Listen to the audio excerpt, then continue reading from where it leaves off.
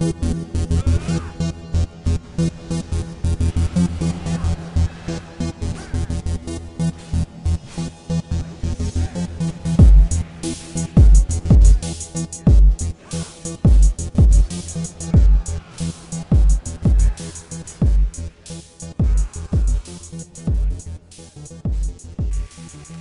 guys, Jev here, and yes, we have another guide.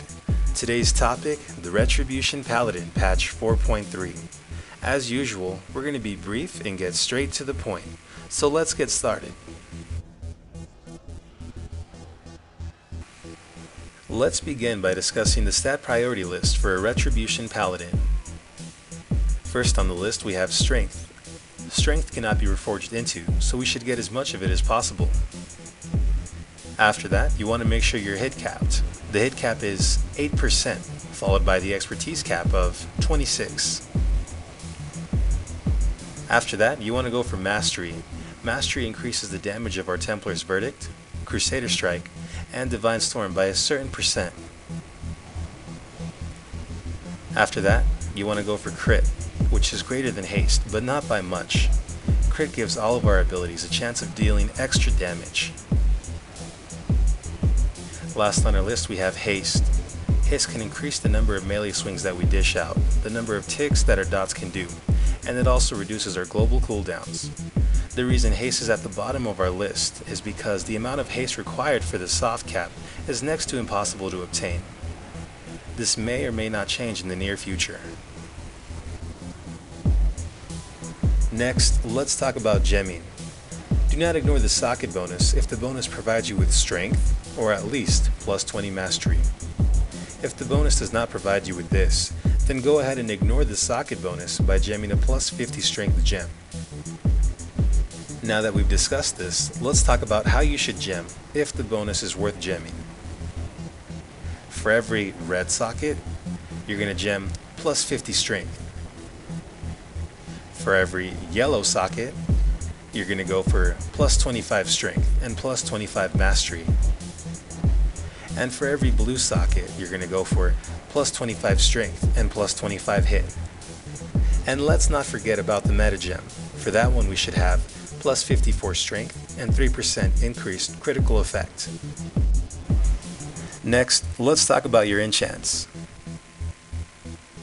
For your head slot you want plus 60 strength and 35 mastery.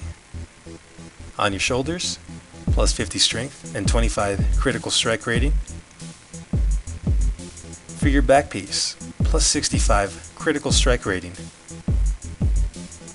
On your chest piece, plus 20 to all stats.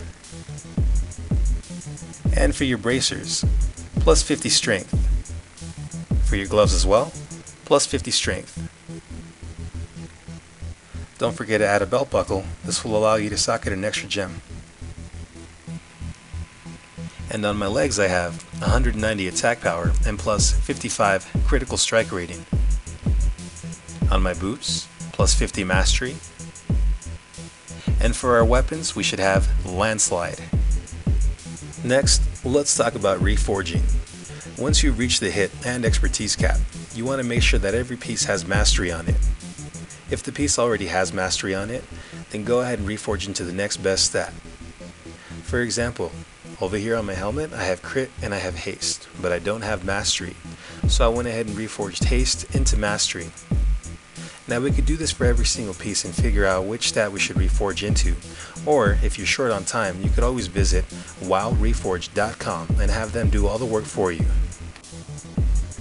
Now let's talk about the priority rotation of a Retribution Paladin. Your main priority should be to keep Inquisition up. This will increase all holy damage by 30% up to 36 seconds. Next on the list we have Crusader Strike, which we will use to generate holy power. After that we have Templar's Verdict, but only if we have 3 holy power. Going down the list we have Hammer of Wrath, and if we can't use this ability, or the abilities above aren't present, then go ahead and use Exorcism, but only if it procs. Next, we have Judgment, followed by Holy Wrath, which we will use as our fillers when none of the above are available. Last on the list we have Consecration, for when all other abilities are not present. Next, let's talk about your cooldowns. If you have any trinkets, go ahead and use them because they can increase your DPS. Avenging Wrath is a 2-minute cooldown and will increase all damage and healing caused by 20% for the next 20 seconds. Next to that, we have Zealotry. This also has a 2-minute cooldown, and although it requires 3 holy power to use, it does not consume the 3 holy power. This will make your Crusader strikes generate 3 charges of holy power per strike for the next 20 seconds. It's best to use this in combination with Avenging Wrath. Last on our list of cooldowns here we have Guardian of Ancient Kings. This has a 5-minute cooldown and will spawn a Guardian to fight by your side for 30 seconds. During this time, you and your Guardian's attacks will cause you to be infused with Ancient Power, increasing your strength by 1% per application. When your Guardian's time expires, he will then release Ancient Fury, causing a certain amount of damage times the number of applications. It's best to use this ability 10 seconds before popping Avenging Wrath and Zealotry. That about sums it all up. If you found this video to be helpful in any way, don't forget to subscribe, like, favorite, or even comment down below if you have any questions about the video. If you'd like to view the specs and glyphs that I highly recommend, go ahead and click on the link down below in the description box. And remember, friends don't let friends do bad DPS, so spread the word.